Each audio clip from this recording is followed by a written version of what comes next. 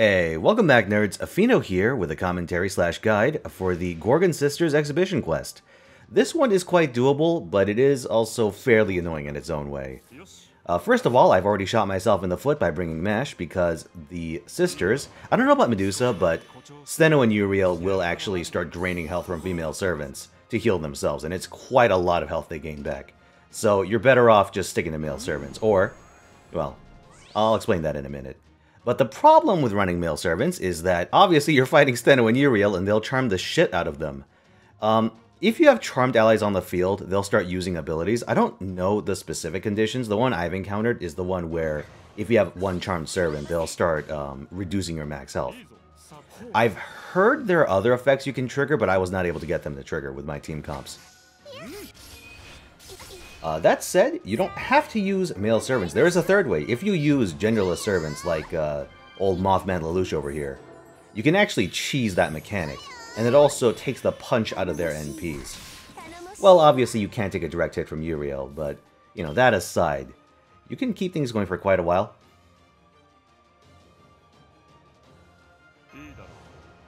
I would recommend running supporters, though, especially star-generating supports, because you want to pick up the pace and gain some early momentum. My strategy is to actually pop Euryale's bar first, and then what happens is that once you do that, once you pop either of their bars, they summon Medusa. And Medusa taunts herself and gives everyone else massive damage reduction. So you pretty much have to take her out first. Getting Medusa to spawn and getting her out of the way is pretty critical to winning this fight.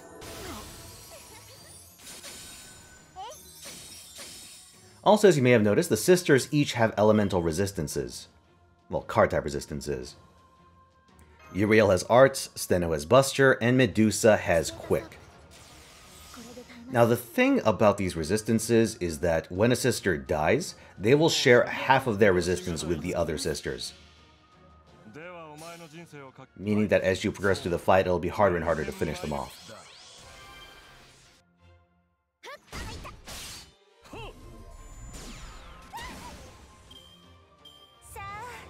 When it comes to their main resistance, each of the sisters is, like, ridiculously strong. Like, you will do, like, 0 damage arts hits and stuff against Euryale.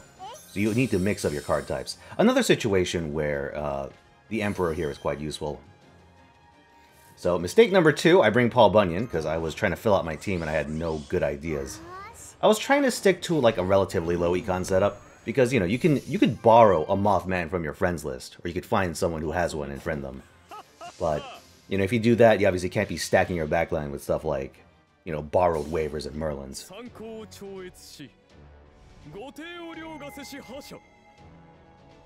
So I try to keep my backline relatively low econ.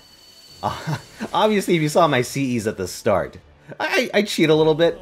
I'm running like 2030s and shit, but, you know, in my opinion, 2030s, poster girls and stuff like that, they add consistency to a run. But the basic strategy, with a few modifications, can still work, even if you don't have those CEs.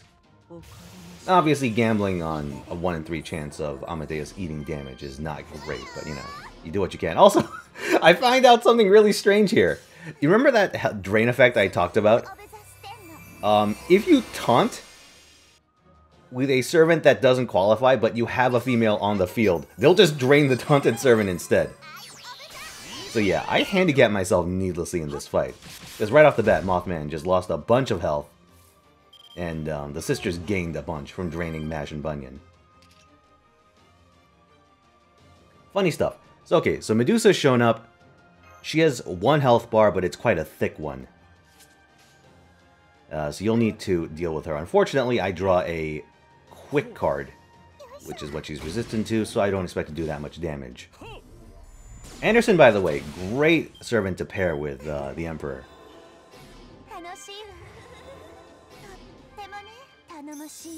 He might blow up from Medusa being on the board, but for the most part, I think you'll get quite a lot of value out of him. Here he gets charmed, which triggers, yes, triggers that retaliatory mechanic. Real tragic. Okay, great hand here. I'm able to pop Amadeus' Star Dump. The arts buff is more or less wasted. Running Atlas again. Atlas is great for fights like these.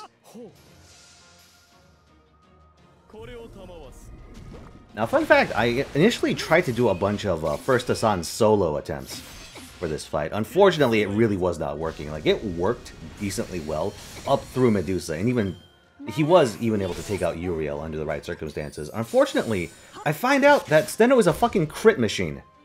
Like, he can actually DPS Stheno just fine, even with her Buster buff, because if you bust her Brave Chain into her, she'll still take a ton of damage. But she just wore him down with crits over the course of a fight. Like, you could still use First Asan. He is male, I think, but he has extremely high charm resistance. So if you build a team around him and sort of screen for him, you can actually do a fair bit of damage. But solos, as far as I can tell, were not really working out for me. Like, maybe if you have a Grail First Asan, you could do it, but with my setup, I wasn't able to get it to work.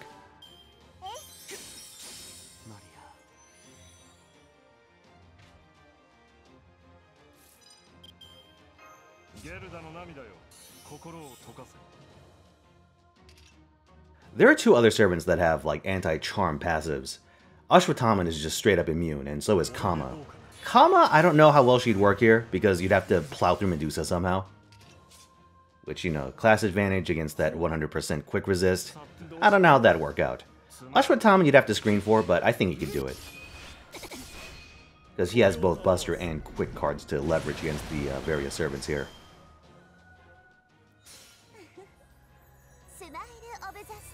Smile of the Stheno, yes, as you can see, it can actually insta-kill servants. And I had a lot of trouble keeping my bronzes alive in some of my test runs. Thankfully, I recognized that and decided to pop George's guts. Unfortunately, here the fight slows down a fair bit, because now I have both George and Anderson eating my hands. It's really the sort of finicky part of using the Emperor, is that you really want external star support, but at the same time, you also want him to Brave Chain, so it's, it's a bit of a love-hate thing going on there. Anderson, though, definitely pulling his weight. Let's see. Oh, yeah, by the way. Stheno has a break effect. Well, actually, it's not specific to Stheno. It's like, depending on how many of the Gorgon sisters have their bars broken. So if it's just Stheno, or if it's just one, they summon Medusa, and if it's both, they actually gain an effect that increases Stheno and Euryale's debuff success chance. And also gives them damage against charmed allies.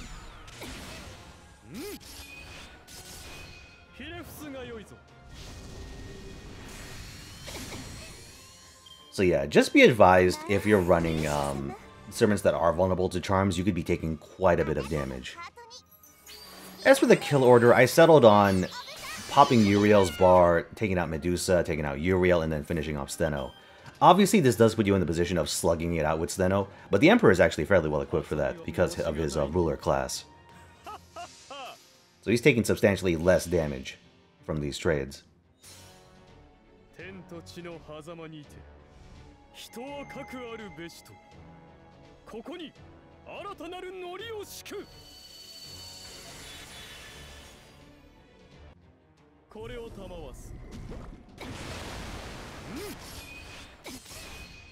What is a little inconvenient, though, is the fact that the enemies do in fact have card-type resistances, meaning you're strongly discouraged from running like AQA chains into Medusa and stuff like that. It can be very difficult to build additional resources for the Emperor because of that. And obviously, actually finishing off Euryale is ridiculously hard because you can't actually like go AQA and actually like expect to get mileage out of your arts cards. And because you're so dependent on Mothman's NP, you have to be a little careful about how you time them. Because if you're trying to DPS Euryale, you won't be gaining much in the way of resources. What I settled on was actually to target Stheno after I've worn down Euryale, because that'll let me start spamming his NP.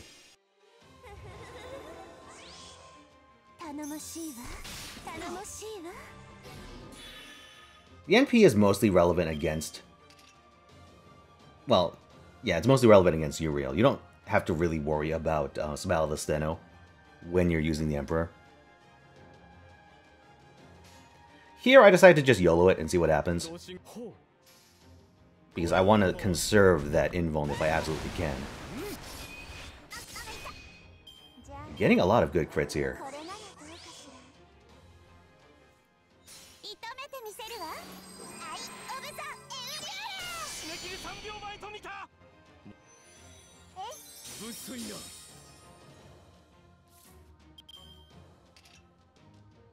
You know, I gave it some thought. I'm actually not quite sure how you would do this fight with a bronze attacker. Because I sort of looked through my roster, a lot of the decent candidates in other situations are, you know, female, like, well, she's not bronze, but if you look at, like, Mecha Ellie and Mecha Ellie Mark II. Actually, are they female? Hold on. Let me check that real quick. You know, they're robots. Okay, yes, they count as female. Yeah, real unfortunate. Mecha Ellie would have been quite good against, Medusa and Stheno. Obviously, you need someone else to finish off Euryale, but I think it's doable at that point. Because, again, even with the Buster Resist, if you bust her Brave Chain into Stheno, she will melt.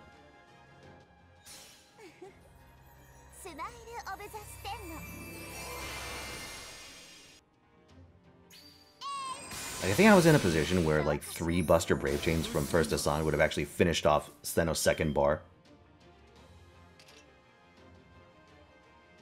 Yeah, so this is the point where I realized that I can actually finish off Euryale more or less at my leisure. Unfortunately, though, one thing that you do have to watch out for is the fact that both of them can actually drain you. So here, I decided to go for broke. I get the charge, which also heals me. Pop CDR, of course. And then go for an NP Arts Brave Chain. Because I realized that if I take out Euryale, it's actually going to make it a lot harder for me to finish off Stheno. But I'm not necessarily on, like, a hard timetable.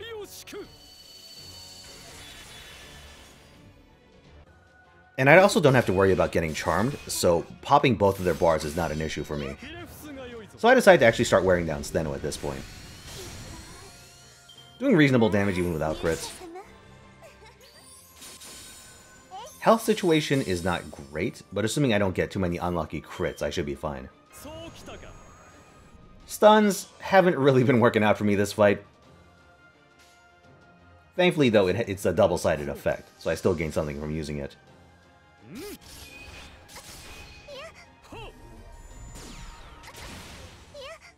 And there we go, bar break. I believe this is the point where I decide to use, the invuln. I'll have to see. Oh yeah, definitely now. Yeah, there's the vampirism. Yeah, good thing I sat on it, because otherwise I would have been SOL. Despite those enticing Buster cards, I decide, yeah, okay. They're not actually going to do that much damage against Stheno here, so I'm gonna stick to my bread and butter. AQA.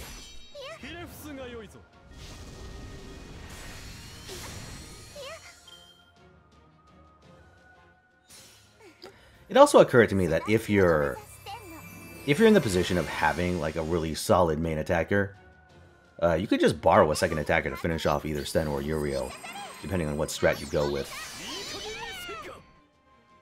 Seen a lot of Enkidu runs of this. Apparently he's quite good at this.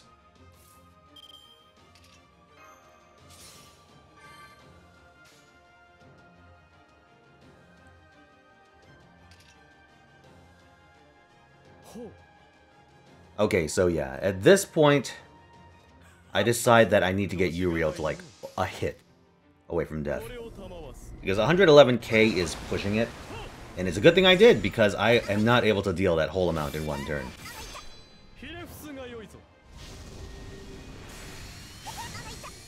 Yeah, that and I was relatively close to a full meter anyway, so that worked out for me. I didn't need to AQA. And now that she's at 6k, Euryale's not really a problem. This is a situation where actually not taking her out worked in my favor, because once Stheno's alone in the field, she'll get pretty handsy with the crits.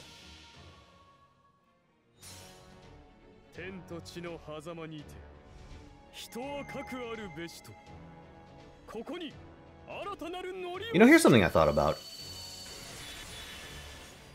Isn't he supposed to not have his hat on when you NP with his first ascension? I wonder if they'll ever add a setting to fix that.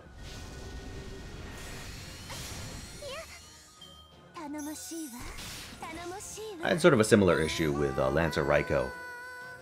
You know, I dig the uniform look, but she insists on stripping. I don't know what to say.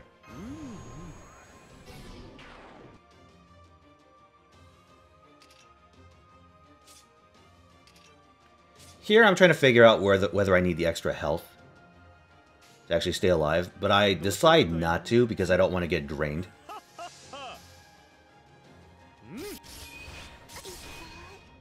Yeah, so I opt to chance it with 6.5k. Against normal attacks, that's fine, but if Stheno crits me, that's gonna be rough.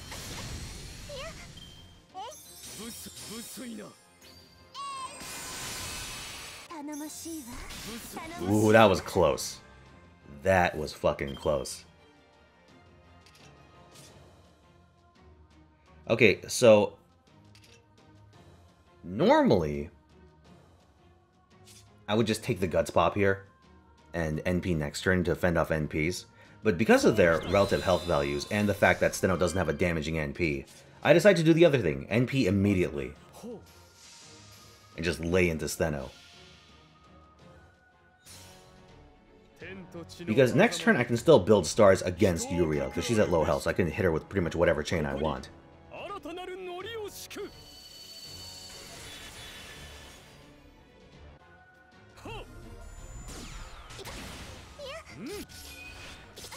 Nice crit there.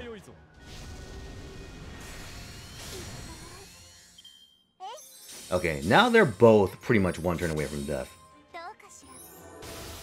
On that account, I have it won.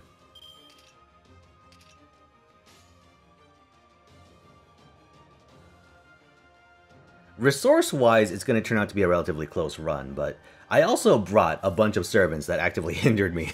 So, you know, take that as you will. A very messy run, but I think it was a good showcase of this fight's mechanics. Well, you know, aside from the part where I just didn't get charmed. Like most of the fight.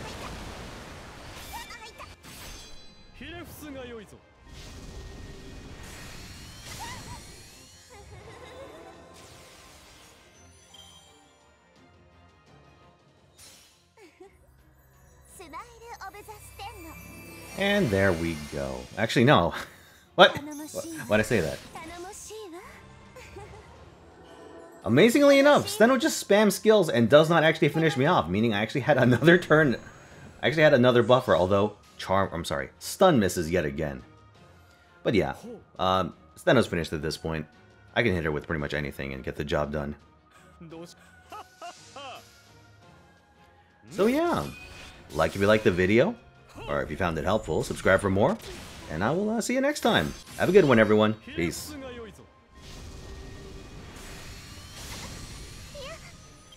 御前であるぞ。せめてうつ伏せに倒れよ。